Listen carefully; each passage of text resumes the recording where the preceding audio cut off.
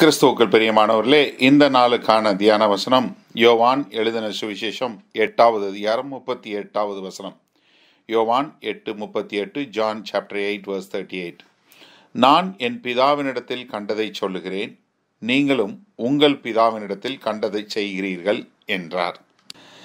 ஆண்டவராகிய இயேசு கிறிஸ்து பூமியில் அவர் பிரசங்கம் பண்ணிட்டு இருக்கும்போது ஒரு கன்சிஸ்டண்டாக தொடர்ந்து ஒரு காரியத்தை சொல்லிக்கொண்டே இருந்தார்.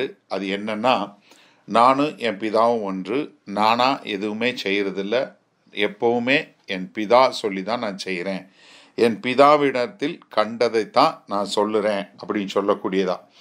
இது யோவான் 3வது அதிகாரம் 32வது வசனத்தில் தாம் கண்டதையும் கேட்டதையும் சாட்சியாக சொல்லுகிறார். அதே போல் யோவான் 5வது அதிகாரம் 19வது வசனம் பாருங்க. அப்பொழுது இயேசு அவர்களை நோக்கி, மெய்யாகவே மெய்யாகவே நான் உங்களுக்கு சொல்லுகிறேன், பிதாவானவர் செய்ய குமாரன் காண்கிறது எதுவோ அதையே அன்றி வேறொன்றையும் தாமாக செய்ய மாட்டார். யோவான் 5வது அதிகாரம் 30வது வசனம். நான் சுயமாய் ஒன்றும் செய்கிறதில்லை, நான் கேட்கிறபடியே நியாயம் தீர்க்கிறேன், எனக்கு சித்தமானதை தேடாமல் என்னை அனுப்பின பிதாவுக்கு சித்தமானதையே நான் தேடுகிறபடியால் என் தீர்ப்பு நீதியாய் இருக்கிறது. அது மாத்திரமல்ல, யோவான் 14வது அதிகாரத்தில் 10வது வசனத்தில் ரொம்ப அழகாக சொல்கிறாரு, நான் பிதாவிலும் பிதா என்னிலும் இருக்கிறதை நீ விசுவாசிக்கவில்லையா? நான் உங்களுடனே சொல்லுகிற வசனங்களை என் சுயமாய் சொல்லவில்லை, என்னிடத்தில் வாசமாய் இருக்கிற பிதாவானவரே இந்த கிரியைகளை செய்து வருகிறார். அது மாத்திரமல்ல, யோவான் 14:24 பாருங்க. என்னில் அன்பாயிரதவன் என் வசனங்களை கை கொள்ள மாட்டான், நீங்கள் கேட்கிற வசனம் என்னுடையதாயிராமல் என்னை அனுப்பின பிதாவினுடையதாய் இருக்கிறது. அப்ப என்ன, நான் வந்தது என்னுடைய பிதாட்ட இருந்து. நான் சொல்றது, நான் பேசுறது, நான் செய்யறது, என்னை நீங்க பார்த்தீங்கன்னா பிதா போல, அவரை பார்த்தது போல இருக்கிற காரணம் என்னன்னா, எல்லாமே அவரைத்தான், அவர் சொல்லி தான் நான் செய்கிறேன், அவரை தான் நான் பிரதிபலிக்கிறேன், நானா சுயமாக ஒன்றுமே செய்யலை அப்படிங்கிறத ரொம்ப தெளிவாக விளக்கி காட்டுகிறார். இந்த வசனத்தினுடைய அடுத்த பகுதி எதிர்மறையானது. என்ன சொல்கிறாரு, நீங்கள் உங்கள் பிதாவினுடையத்திலிருந்து என்னத்தை கண்டீங்களோ அதை நீங்கள் செய்கிறீங்க அப்படின்னு. இப்போ யோவான் 8வது அதிகாரம் 44வது வசனத்தில் சொல்லும்போது, நீங்கள் உங்கள் பிதாவாகிய பிசாசானவனால் உண்டானவர்கள். எப்படி? உங்கள் பிசாசான பிதாவினால் உண்டானவங்க உங்கள் பிதாவினுடைய இச்சைகளின்படி செய்ய மனதாய் இருக்கிறீர்கள். அப்போ உங்களுடைய பிதாங்கிறது யாரு? பிசாசு.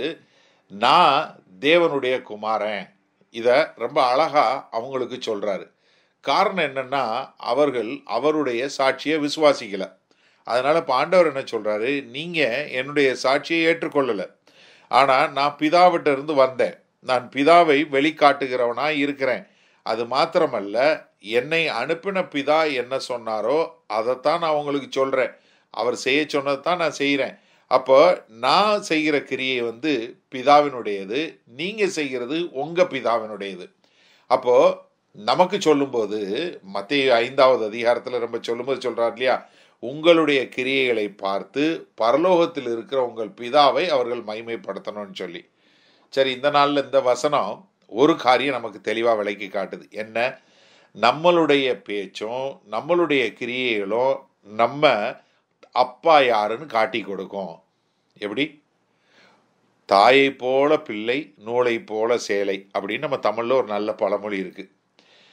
வேதவசனம் என்ன சொல்லுதுன்னா, நீங்கள் யாருங்கிறது உங்களுடைய கிரியைகளை வச்சு உங்கள் அப்பா யாருன்னு சொல்லிடலாம். உங்களுடைய பேச்சுக்களையும் உங்களுடைய கிரியைகளை வச்சு உங்கள் அப்பா யாருன்னு சொல்லிடலாம். எப்படி? நீங்கள் செய்கிற காரியமும் நீங்கள் பேசுகிற பேச்சும் தேவனை பிரதிபலிக்குதா, பிசாசானவனை பிரதிபலிக்குதா? ஏன்னா பிசாசானவன்ட மாம்ச இச்சைகளின்படி அவங்க பண்ணாங்க, ஆனால் நீங்கள் தேவனுடைய ஆவிக்குரிய முறையில் நீங்கள் நடக்கிறீங்களா, இல்லை மாம்ச இச்சைகளின்படி நடக்கிறீங்களா? ரொம்ப ஈஸி. ஆண்டவர் தெளிவாக சொல்லி கொடுக்குறாரு. அவங்க மாம்ச இச்சைகளின்படி நடந்தாங்க, நீங்கள் ஆவியின்படி வழி நடத்தப்படுறீங்களா? எப்படி? அப்போ நம்ம ரொம்ப ஜாக்கிரதையாக இந்த பூமியில் இருக்கும்போது நம்மளுடைய பேச்சுக்களும் நம்மளுடைய கிரியைகளும் நாம் யாரை வெளிக்காட்டுகிறோம் என்பதை காட்டி கொடுக்கிறது.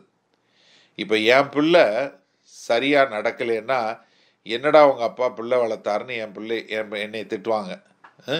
அப்போது நீங்கள் என்ன தெரிஞ்சு கொள்ளணும், நமக்கு ஆண்டவர் யார், அவர் என்ன செய்கிறாருங்கிறத புரிஞ்சு கொண்டு அதற்கேற்றாற்போல் நாம் நம்முடைய வாழ்க்கையில் நடக்க தேவன் கிருபை பாராட்டுவாராக. ஜெபிப்போமா. நல்ல ஆண்டவரே, இந்த நாளில் எங்களுக்கு ஒரு நல்ல ஒரு விளக்கத்தை வெளிப்படுத்தியிருக்கீங்க. ஆமாம் ஆண்டவரே, எங்களுடைய நடக்கைகள் உம்மை பிரதிபலிக்கிறதாய் இருப்பதால் நாங்கள் எங்களுடைய வாழ்க்கையை கண்ணும் கருத்துமாய் ஜாக்கிரதையாய் உம்முடைய நாம மகிமைக்காய் வாழக்கூடியதாய் ஒரு கலங்கம் வந்து விடாதபடி நாங்கள் பாதுகாத்து வளர எங்கள் தேவன் எங்களுக்கு கிருபை பாராட்ட வேண்டும் என்று இயேசு கிறிஸ்துவின் இனிய நாமத்தில் ஆசீர்வதி ஜெபிக்கிறோம் ஜீவனுள்ள வல்ல பிதாவே. ஆமேன். கர்த்தர் உங்களை ஆசீர்வதிப்பாராக. நாளை காலை சந்திப்போம்.